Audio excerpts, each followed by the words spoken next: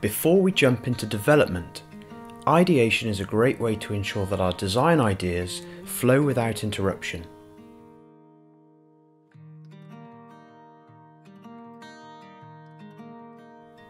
Having generated lots of ideas in my previous video, I'm choosing which ones I want to explore further as my process of ideation continues.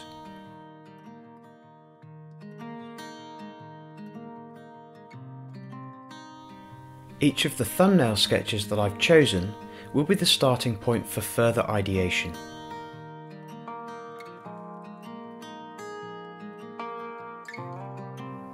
I'm taking my sketches one at a time, and with a pen and paper I'm moving into the next phase of ideation. I'm sketching quickly in 2D and 3D, and I'm simply making small, incremental changes to my original idea.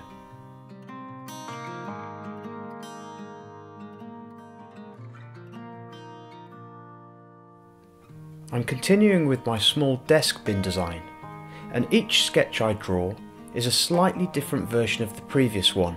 I might just change the angle of the sides, or make the opening at the top bigger. I might curve an edge that was previously straight.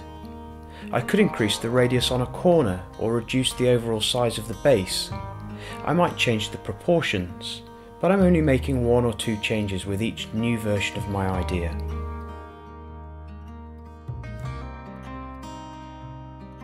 It's important to note that I'm not developing the idea. The development stage comes later.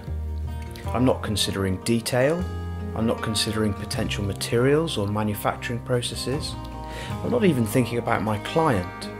I'm not expanding upon an idea or focusing in on features.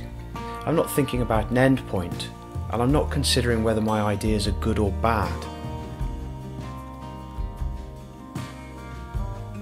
By keeping my mind clear of these things, I'm able to work without the pressure to produce a standout product. I don't have to be innovative or clever. I don't have to reflect upon environmental issues, gaps in the market, or any competition my product might have. I don't even give much thought to how it will function.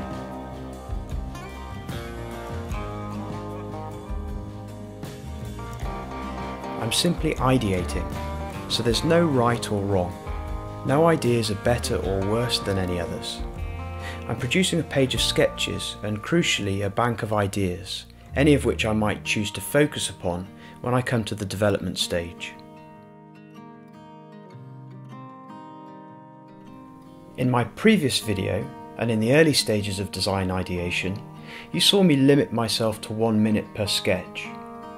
Now I'm in the next stage of ideation, and I'm working from my post-it notes. I'm still limiting the time I allow myself on each sketch.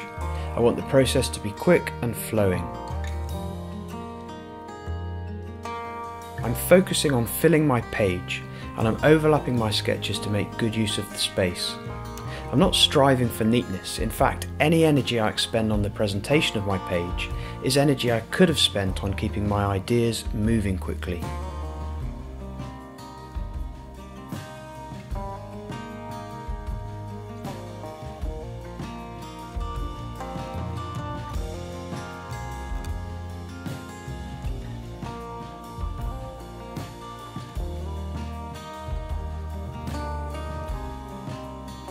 Remember to subscribe for much more and hit the notifications tab to be the first to see my next videos. You can find me on Instagram at Product Designer Maker and download resources at www.productdesignermaker.com. Thanks for watching.